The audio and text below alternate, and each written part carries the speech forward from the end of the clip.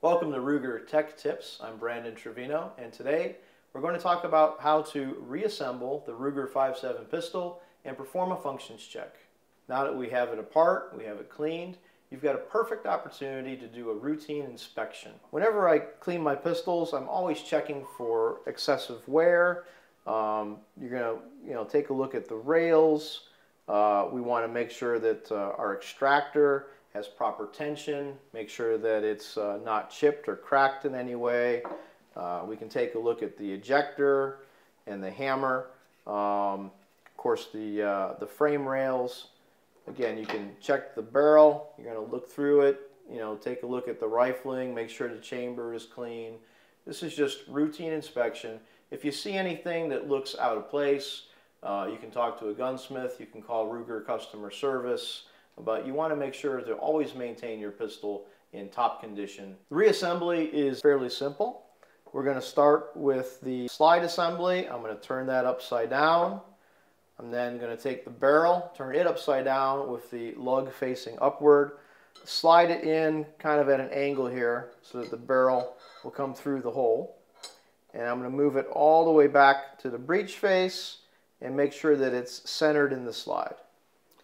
Next, I'm going to take my recoil spring and I'm going to make sure that the flat wide end is toward the barrel and the narrower end is toward the muzzle. I'm going to insert that in the pocket that's it's created for it right here in the front, and I'm just going to slide it down. I have to compress it maybe 1/8 of an inch or so just to get it onto the front of the barrel lug like so. All right, so with everything centered, I can now pick up my grip frame assembly, and I'm going to put the slide assembly right on top.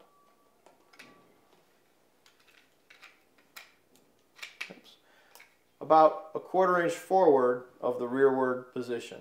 It'll just settle right on top. All right, I'm going to now lock it back to the rear, pressing up on the slide lock with my thumb to hold the slide in the rearward position. Before I can rotate this takedown lever, I need to push back on the barrel. You can see how it's a little bit free. We're going to push the barrel all the way back, rotate the takedown lever 90 degrees, and then press in so it snaps. So I get a nice click on that takedown lever. That way I know it's locked. Now I can release the slide. Now that we've reassembled our pistol, we're going to perform a quick functions check just to make sure that we did everything properly. First thing I'm going to do is, again, make sure the pistol is unloaded and clear. So I will lock the slide to the rear. I'm going to do a quick chamber check. I'm going to drop the slide. First thing I'm going to do is I'm going to insert this empty magazine. I should push it up until I hear a click. Make sure that that magazine is properly retained. Next thing I'm going to do is retract the slide all the way to the rear. The slide should automatically lock back because I do have an empty magazine in the pistol. So now I know that works. I can drop the empty magazine, set that aside. I'm going to close the slide and we'll check the safety. I'm going to move the manual safety to the upward safe position and squeeze the trigger. Nothing happens. Now I'm going to move it down into the fire position, squeeze the trigger and hold it all the way to the rear. So I heard the hammer fall. I know that that worked correctly.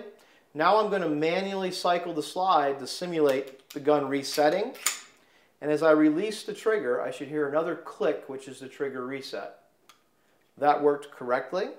So I know I've successfully performed my functions check. I can place the pistol back on safe and set that aside. Thank you for watching this Ruger Tech Tip on reassembly and functions check for the Ruger-57 pistol.